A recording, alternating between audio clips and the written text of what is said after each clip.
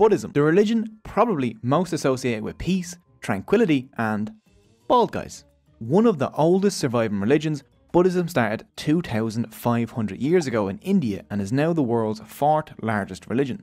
With over 520 million followers, or 7% of humanity, almost all located within this circle. The Buddhist teachings of the Noble Truths and the Eightfold Path aren't strict rules, and not following them won't result in punishment from a god. There is no capital G God in Buddhism. There are gods, but they're stuck in the same cycle as the rest of us, and you can actually be reborn as one if you have good enough karma. The Buddhist teachings are simply a guide to escape suffering, to leave the cycle, and to achieve nirvana like he did. The important part is using the teachings that work for you in your unique life circumstances.